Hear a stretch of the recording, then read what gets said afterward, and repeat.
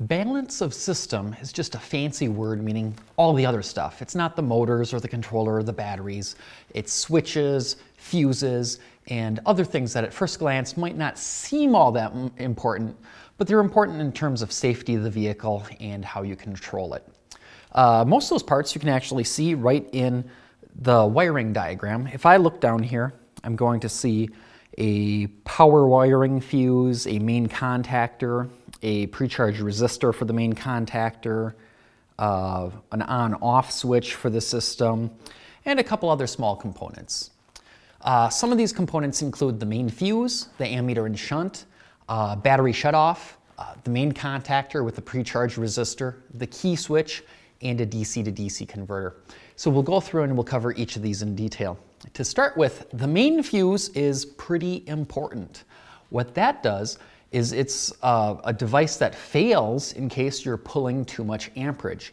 That's going to be rated the same as our controller. In this case, we're going to use a 300 amp fuse. All the power goes through this fuse. It's kind of the #1 safety feature on your vehicle. You absolutely have to have one.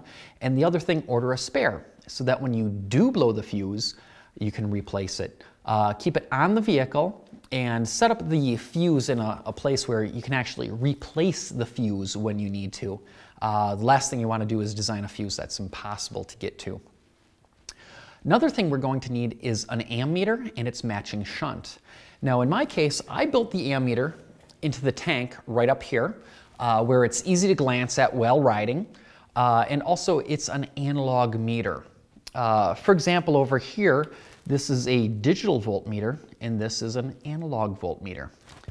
Digital is great because it can show you very detailed information, but it's not good at showing you relative information. Just for example, here I've got a couple other analog meters, and what's nice about them is as you drive, the meter will sweep. Because most of the time you really don't need to know exactly how many amps you're pulling. You just need to know if you're pulling a lot or a few. It's really relative that's what you're looking for. So that's why I chose an analog ammeter. The other thing to keep in mind is the ammeter is really only the display half of it. The other half of it is the shunt. The shunt is a calibrated hunk of copper that all the current runs through. So your one battery cable connects to the one end of it and the other end to the other, so all current flows through there. And then we have two smaller screws. Those two screws go to the actual ammeter display itself. And then it's just that little bit of difference in voltage between those two screws that goes to the ammeter, and it shows you how much current you're pulling. Now the other thing to keep in mind here is they come in different scales. So on this one, if I look on the front, it says 100 amp 50 millivolt. 50 millivolt is like the units that it uses, or the multiplier. So the one thing you need to keep in mind is that the shunt needs to be matched with the ammeter. Make sure they're both 50 millivolt or both 75 millivolt. Also, the shunt and the ammeter need to display the range of current that you're going to be using. Now this is only a 100 amp maximum shunt, so it's going to be a little bit too small for the motorcycle. The one that's actually in the motorcycle is 300 amps, and then on the ammeter display itself, that also can display up to 300 amps. The other thing to keep in mind is that there's a polarity to this. Current is running one direction through here. It's direct current. So these two screws going to the back of the ammeter have polarity, and if you get them backwards, when you accelerate, that needle's going to try to dive to negative numbers instead of positive. So make sure you hook this up the right direction. The first time you go for a spin, if you see the ammeter is trying to go down instead of up, all you need to do is swap those two wires. Another important part to have as part of the balance system is a battery shutoff. I like this style plunger key. These are really common for boats and a lot of different things, to just be able to disconnect the batteries. This is a great way to make sure that the motorcycle is completely shut down and powered off. That's something that you want to use when the vehicle is stored, or maybe you're showing it off at a car show or something like that. You want to be able to completely disable the vehicle, all you need to do is pull out this key. Again, this is a device where all the current runs through it, so you need to make sure that it has the correct amperage rating for your application. Although a lot of these look very similar, the cheap ones are not rated for very high current. This one is. So again, always make sure that all your components are rated for the appropriate level of current that you're using. The main contactor is kind of your giant on-off switch for your entire system. Over here, I've got a couple of different types, sort of a range of styles and sizes. The main thing is it's an on-off switch where your battery cables connect to the two main power connectors, and then the two smaller connectors on here take a lower amount of current, sometimes even a different voltage. For example, this one takes 12 volts through the two small connectors to complete the circuit between the two big ones, although the circuit of the two big ones could be something higher than 12 volts. This is a good style of main contactor. It's sealed up, it's pretty resistant to corrosion, it's got a couple of bolt holes here to mount it down, and this is the style that I'm going to be using in the motorcycle. There's a couple other styles. This is just slightly different. This is not the high enough amperage rating for the motorcycle. A little bit too small there. This is another style. This is common on forklifts. It's a very heavy-duty contactor, heavy-duty power connections, and then down here, these are little signal connections. When you connect power to those, it closes the main contactor, which allows current to flow through here. This is actually the contactor that I had on the very first version of my electric motorcycle. It worked fine.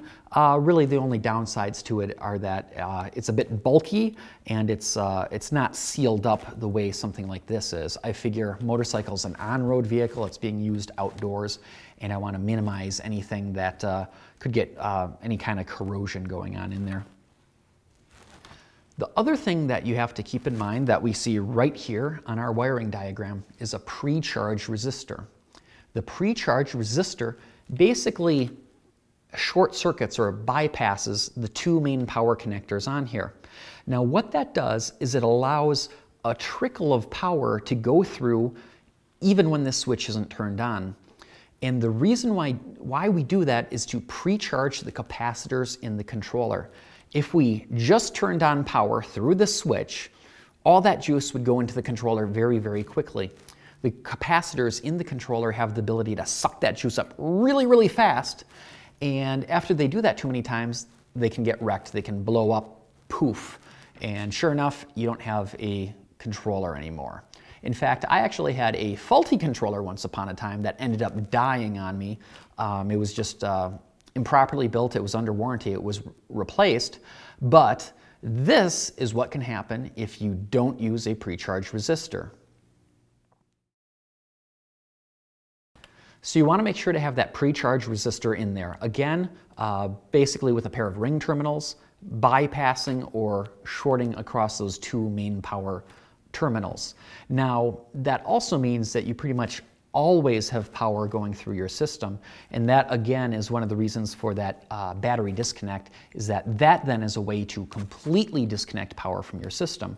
So without this in here, none of the power is going to go to here through that pre-charge resistor to the controller.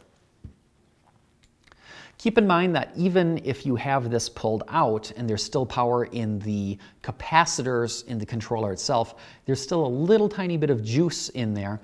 That does sort of dissipate over time, but anytime you're working on the cycle, you do need to keep that in mind.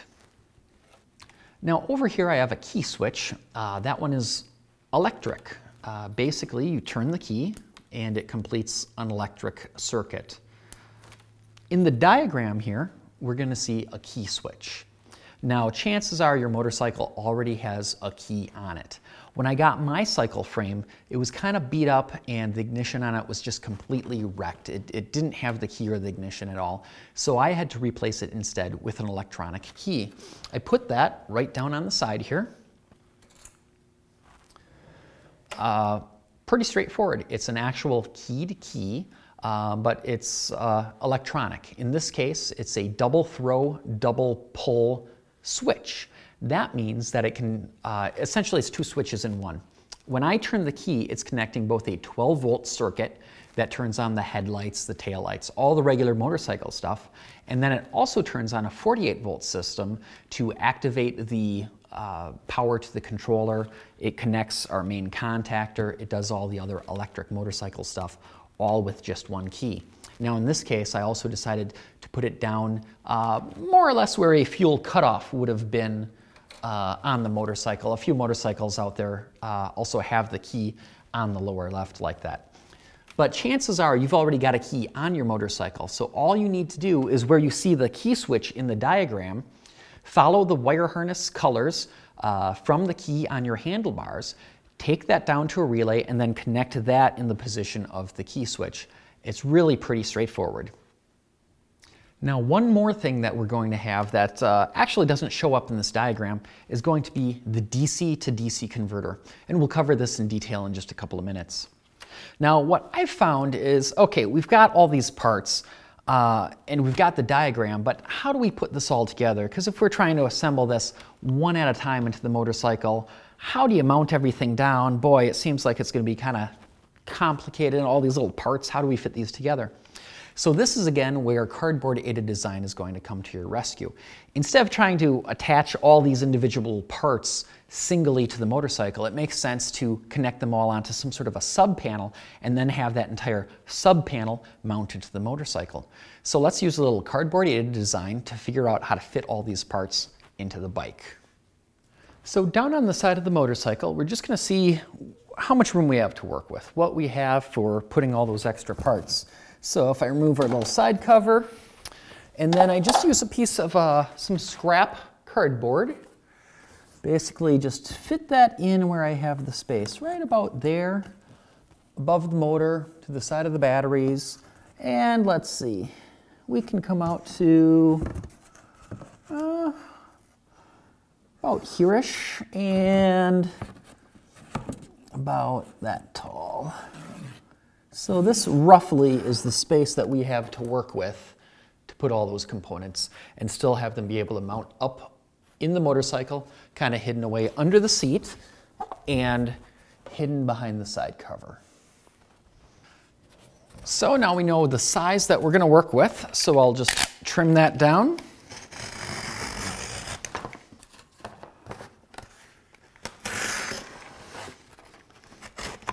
And I know that all these parts need to fit right onto this piece of cardboard. So to start off with, I'll do the key switch. It's not that big from the end.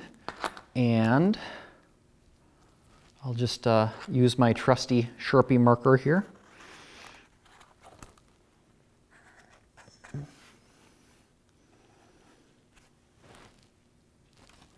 I'm going to have the battery disconnect right next to it.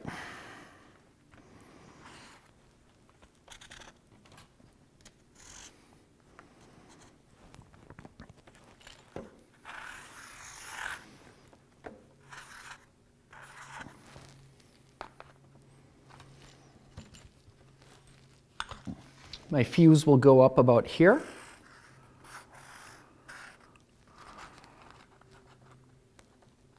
And the ammeter shunt below that. And then finally my main contactor is going to go over here.